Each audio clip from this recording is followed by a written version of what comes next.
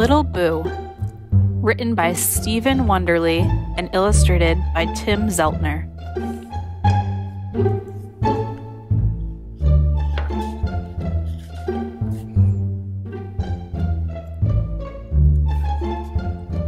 The wind blew, the leaves fell, and a tiny seed hid in the garden.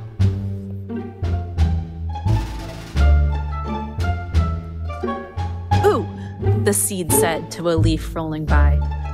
"You're not scary at all," the leaf said. A grub was burrowing in the soil nearby.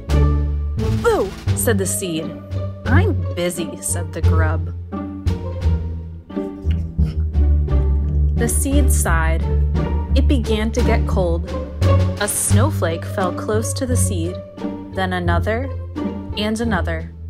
"Boo! Boo! Boo!" the seed said. "There's more of us than you," the snowflakes whispered back. "Why would we be scared of you?" Poor seed. "It's not time for scaring," the wind said. "Not yet. Be patient. You'll be scary soon enough." "I want to be scary now," the seed said, trying to make himself big. "Just wait," the wind whispered, carefully blowing soil over the seed to keep him from the cold. The seed sighed one last time and finally fell asleep. "Boo," he said in his dream.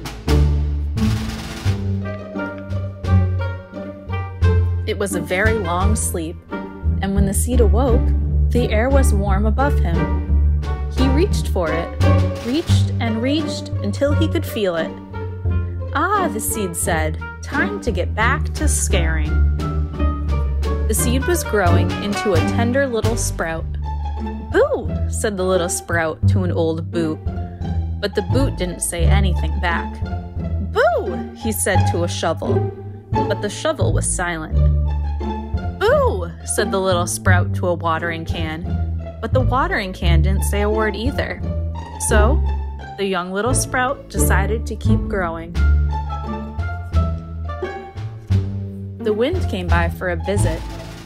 "Boo," said the little sprout, who was now a little plant.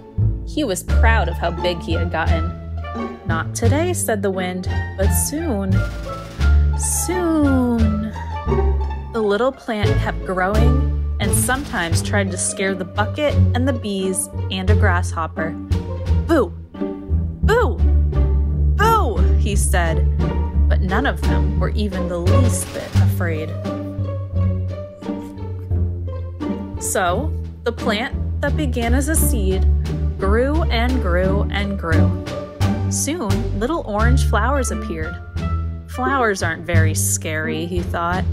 But then the flowers fell away and little green fruit began to grow.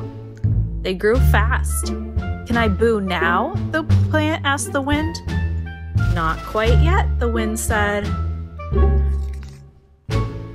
One round green fruit grew much bigger than the others, and then it turned orange. A pumpkin. "Boo!" the pumpkin said to the hands that picked it up. But they weren't scared as they carried the pumpkin to the house. The wind shut the door behind them. "I'll be right there," the wind said.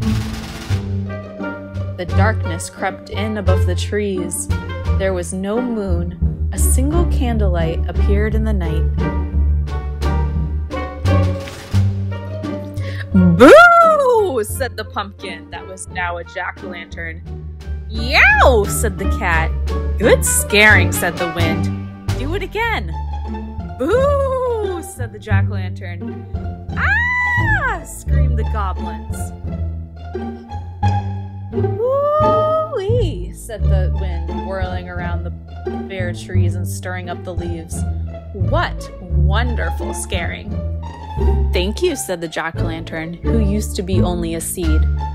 "Boo! Boo! Boo!" And the light from the jack-o'-lantern's grin flew over the trees and spread across the night.